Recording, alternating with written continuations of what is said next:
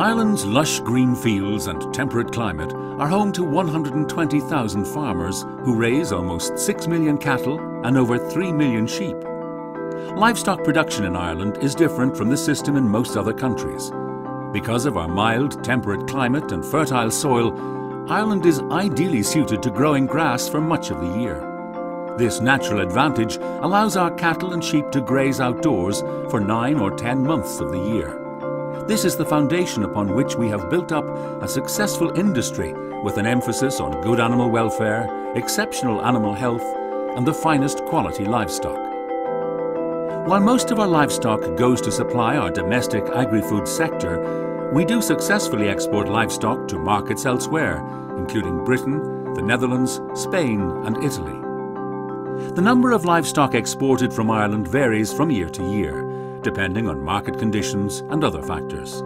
Typically, we export between 150 and 350,000 cattle each year, with much smaller numbers of sheep and pigs. The total value of livestock exports can be up to €250 million per annum.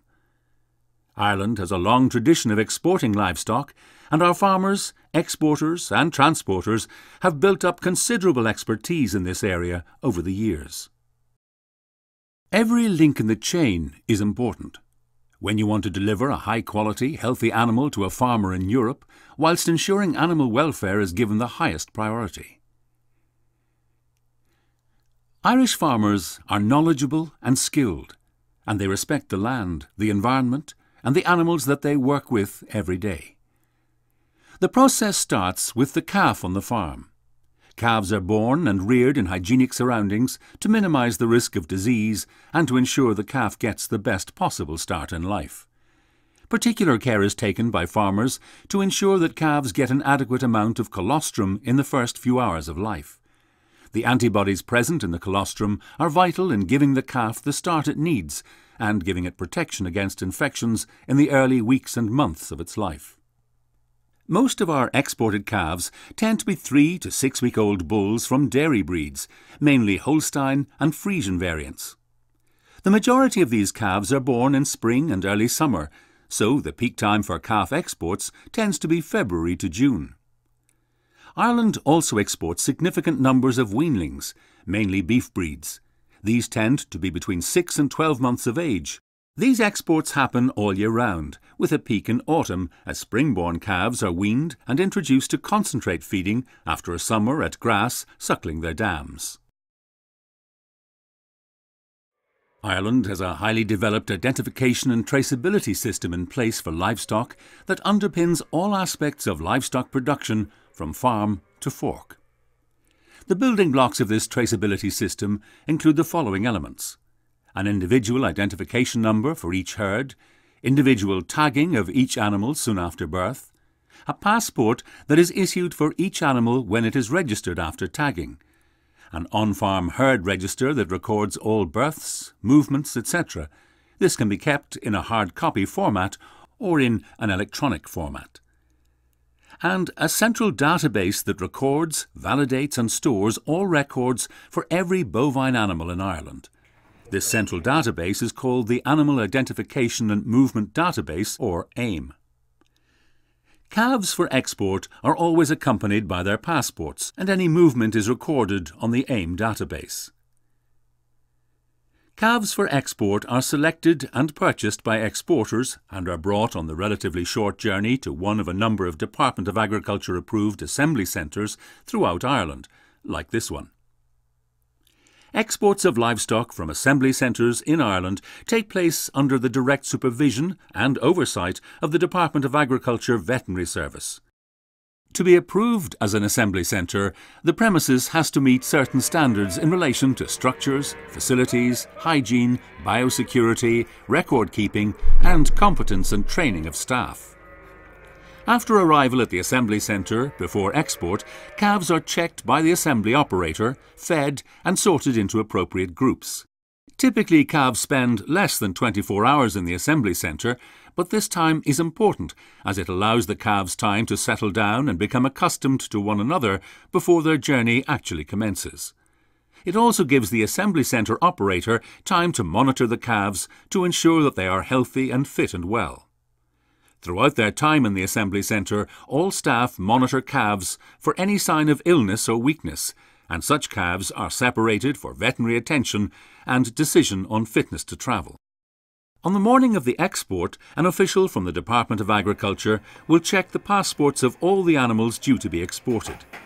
The checks on the passports will include checks on disease testing information on the passports, checks that each passport is appropriately signed, and that the passports are legible.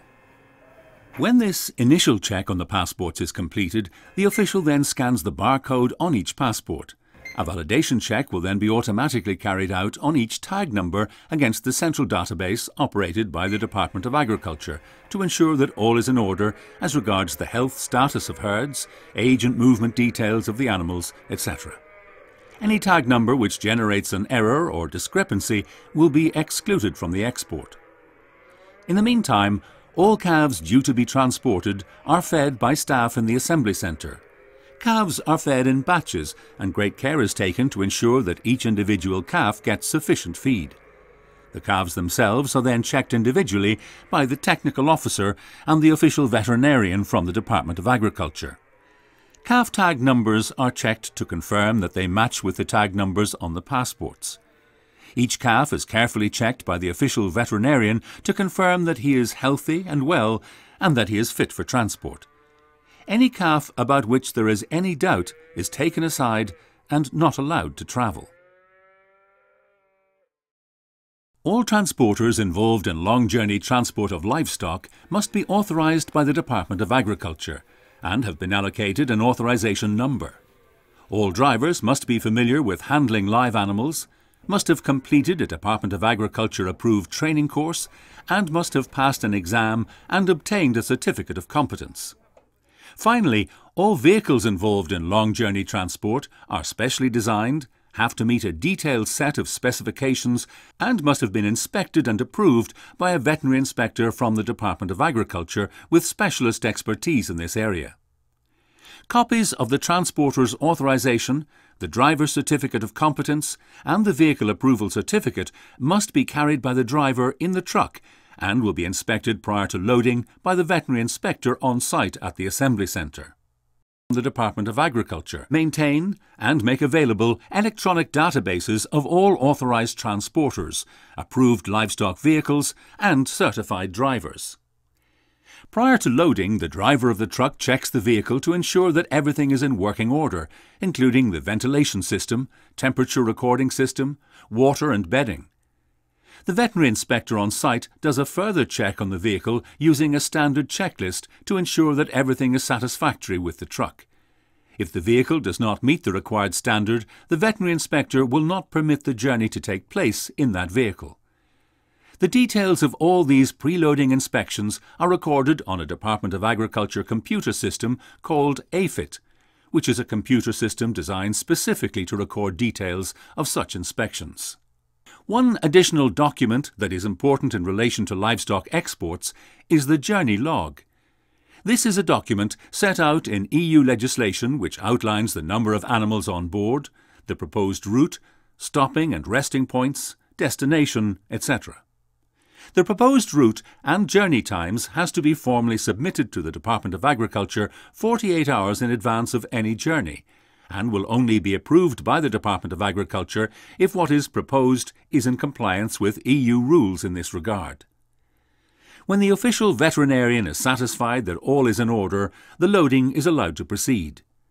Calves are loaded in batches into pens on the truck.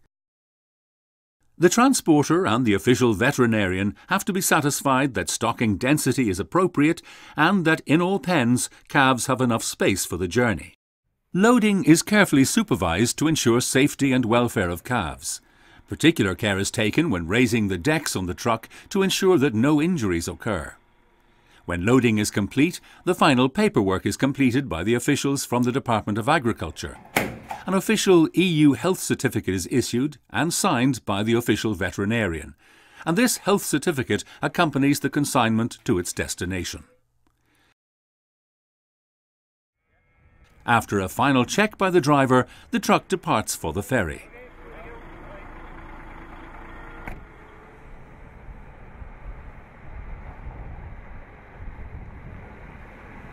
A final job for the officials from the Department of Agriculture is to send a message to the authorities in the country of destination.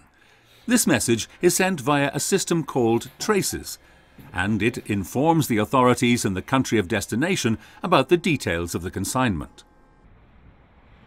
Well in advance of each livestock ferry sailing, the Department of Agriculture's official veterinarian based at the point of departure, Rosslare Harbour, will have been in consultation with the master of the ship so that all parties are satisfied that sea and weather conditions are suitable. For transporting livestock, the main concern of course is the welfare of the animals, and as you're probably aware, the sea can get rather nasty. So we have an agreement with charterers and Department of Agriculture, maximum 4-metre wave height, and if it gets over that, then we start to think about not carrying them. So we've got to also have functional stabiliser system for the duration of the passage. And in addition to the actual concrete data that we're getting from the internet and from the weather forecasts, then obviously our own judgment comes into it as well, because sometimes what we see on the screen is not necessarily reflective of a true picture of what's actually happening on the surface of the sea. Once we've assessed all the information, then I send an email back to them either saying yay or nay and copy in the Department of Agriculture in the form of the port vet in Rosslare. Sophisticated and accurate weather and wave prediction systems are now available that have greatly enhanced the accuracy of this data and hence contributed further to the welfare of livestock on ferries. On arrival at the port of departure in Ireland, further checks are carried out by the officials and official veterinarian on every consignment of livestock.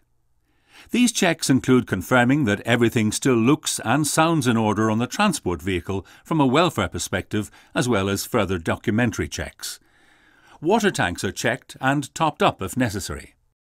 In the export of livestock, this is very much a critical control point. Every livestock vehicle that leaves the country with livestock on board must travel out through Rosslare. The Department of Agriculture's objective is to ensure that livestock and animal health and biosecurity are not jeopardised, that they're protected. But particularly to ensure that all EU legislation and Irish national legislation is complied with. A good system of communication and collaboration between the official veterinarian at the port and the veterinary inspectors at the assembly centres is in place, with the official veterinarian giving regular feedback to his colleagues at the assembly centre. Any ferry that wishes to transport livestock trucks from Ireland must be inspected and approved by the Department of Agriculture. Ireland has the most comprehensive and stringent legislation in relation to approval of livestock ferries, legislation that goes far beyond the minimal requirements of EU legislation. This legislation is designed to maximise animal health, comfort and welfare on sea journeys, and every approved ferry operator must abide by requirements relating to stability, ventilation and lashing of vehicles. Livestock trucks are loaded in a designated area of the ferry to ensure that ventilation and other considerations are best respected. Vehicles must be placed in designated positions with unrestricted airflow and ease of access by drivers. Air vents are let down and left open. Trucks are held firmly in place by the use of lashing chains, which secure the trucks to the body of the ferry in accordance with regulations regardless of weather conditions expected. Ship's fans are run at maximum throughout the voyage. Diesel fridges are not allowed on the livestock deck to minimise fumes in the livestock area. Drivers do a further check on their livestock at this stage to make sure that all is well prior to setting sail. After the ferry has departed, details of all consignments of livestock on the ferry are recorded in an online database developed by and actively shared between the French and Irish authorities. In practice, this means that before the ferry reaches France, the French authorities have all the identity details of the transport vehicles, the number of animals on board and their health certificate numbers, the French control post to be used, and the final destination of the shipment. This advance information allows the French authorities to monitor and check that trucks are stopping when and where they are supposed to. It's important for the French authorities to be aware of what animals are expected at what control point. They are required to do checks at control posts. So this information just indicates to them exactly to the French authorities, exactly where the animals are going, how many are expected, and how long they plan to stay. This system greatly helps the verification and monitoring of compliance with welfare rules. The feedback and results of all the French checks are available to the Irish authorities online using the same file-sharing system, so that any problems can be followed up or investigated as needed. During the ferry crossing, drivers check their trucks and livestock on a regular basis by arrangement with the ferry staff. Typically, calves tend to spend a considerable proportion of their time lying down during the time at sea.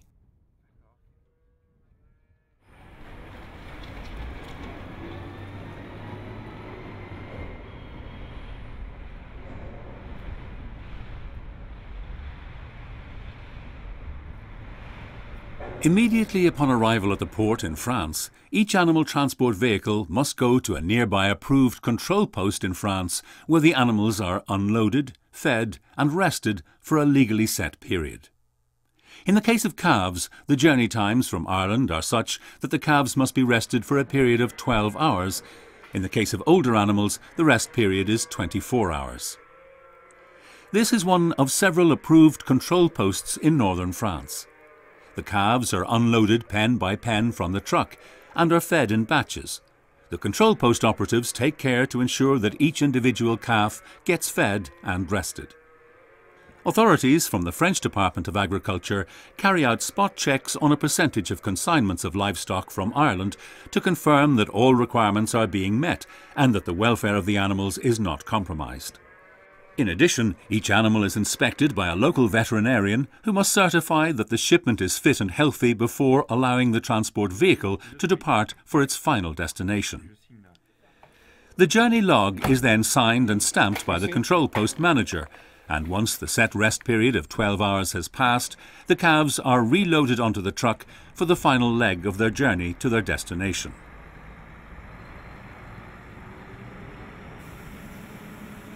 Ils boivent toujours très bien, très bien. Ouais. Ils boivent 2,5 litres de lait à chaque repas, par repas. Les veaux qui arrivent d'Irlande sont en bonne santé, ouais, très bonne santé. Les veaux vifs sont bien vigoureux. Throughout the journey by road, the driver of each transport vehicle is constantly aware of the health of the animals in their care. Driver rest periods are strictly enforced and the animals are checked at each stop. Water levels and temperature are monitored from the cab. Upon arrival at their final destination, in this case the Netherlands, the calves are unloaded carefully and put into individual pens. Once unloading is complete, the farm representative receives all passports from the transport operative and each animal is scanned to make sure each tag correlates to the correct passport. The calves are then fed a mixture of water and electrolytes.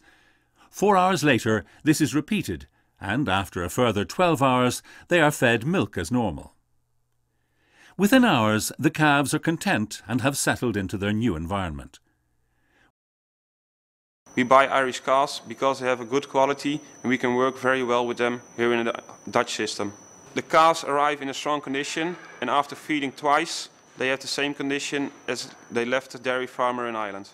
A priority for us is how well they are looked after collecting from the dairy farmer in Ireland up to this farm here in Holland. From an animal welfare perspective, we are happy of the condition the calves arrived in from Ireland. With the agri-sector and exports set to grow in the future, Ireland is forging ahead in terms of animal welfare legislation and oversight. With up to 350,000 cattle exported from Ireland each year, their health, well-being and welfare are paramount to providing a quality animal to overseas markets who are happy to pay a premium for the quality of Irish stock.